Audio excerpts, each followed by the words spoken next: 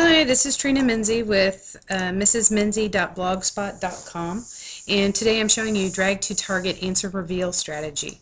I have here a coordinate grid, and I'm going to lock it in place.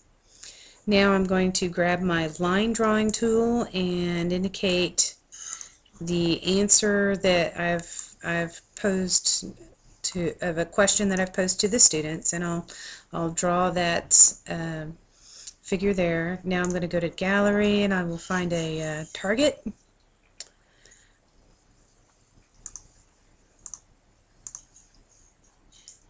And we could use some icons for the target.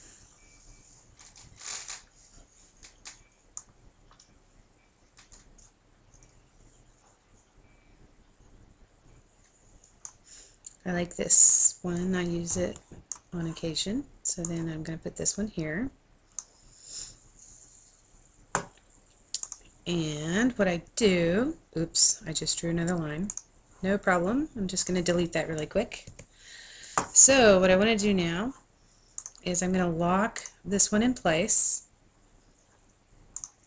And I'm going to place this one right over it.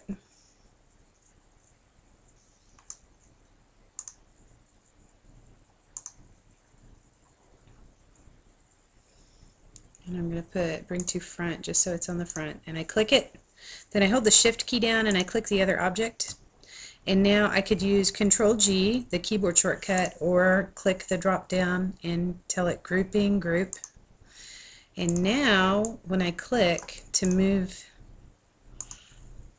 this, I can move it off to the side. You could pose the question to the student.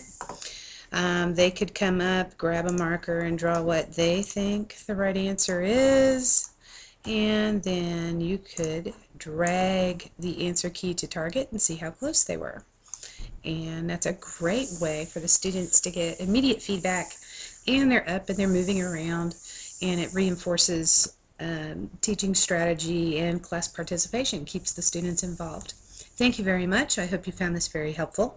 And again, I am Trina Menzie from mrsmenzie.blogspot.com.